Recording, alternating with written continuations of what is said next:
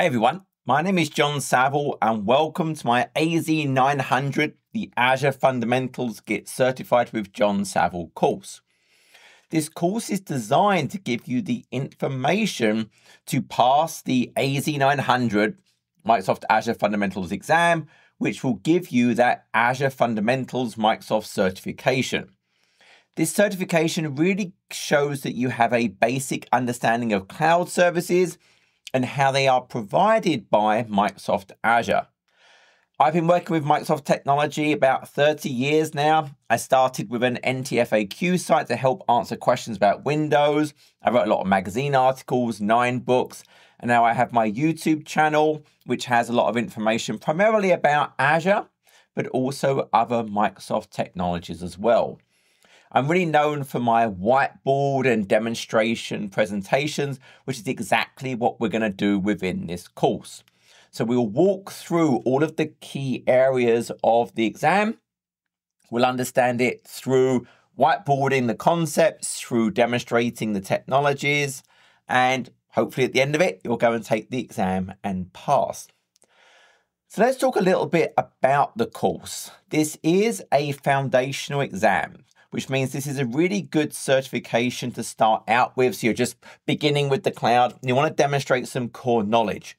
You need to understand the big picture, what the key capabilities are, what key considerations are, without having to know any of the details or really even knowing how to specifically use it.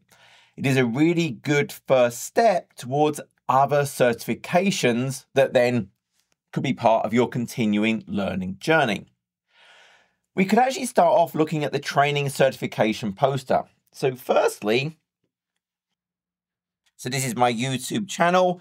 I create a lot of content every week. If you're looking for deeper information on any particular thing, there's probably a video on it. But if we look at the training certification poster, if we look in this far left infrastructure column, this is where the Azure fundamentals live. This is the AZ-900. It's about mastering the basics. And once you complete this, you may want to go and look at other fundamental certifications, for example, around artificial intelligence, around data, other concepts, or maybe you want to go deeper into role-based exams, things like the Azure Administrator certification, the Solutions Architect, and other specialities. So that's the starting point for really your Azure learning. You take this exam at a testing center or you can take it at home. If you're going to take it at home, make sure you have a nice clear space to take the exam from. You'll need to take pictures of the entire area from all the different angles to show you're not cheating. And you'll need a government issued ID in addition to obviously yourself being present. If you're going to take it at an exam center, give yourself plenty of time to get there, know where it is. You don't want to add stress to your day. And you don't want to be shocked by the exam experience. If you've never done a Microsoft exam before, there's actually a sandbox available so you can try out, well, what's the exam going to be like?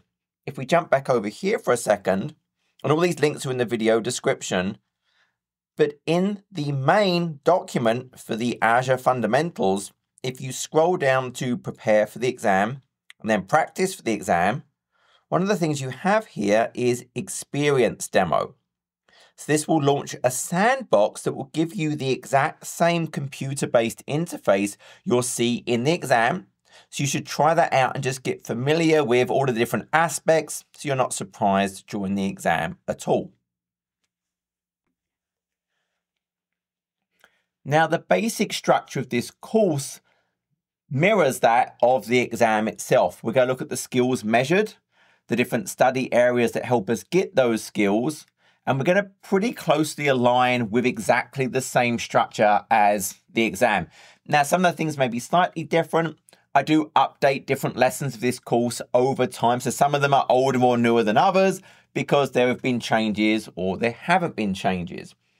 But if we go and look at the breakdown of what you're going to cover, we can see from the document it talks about, well, currently there are 3 key areas: describe cloud concepts, describe Azure architecture and services, and describe Azure management and governance. And then for each of those major areas, it breaks it down into particular types of skill that you're going to need to know. And so I'm going to break the course down into really mapping those same types of things. Make sure after you've done the learning, take the practice assessment. It's free. So you can go through and really understand that. It gives you details about what the exam is. So it's 45 minutes. It is not open book because this is a fundamentals exam.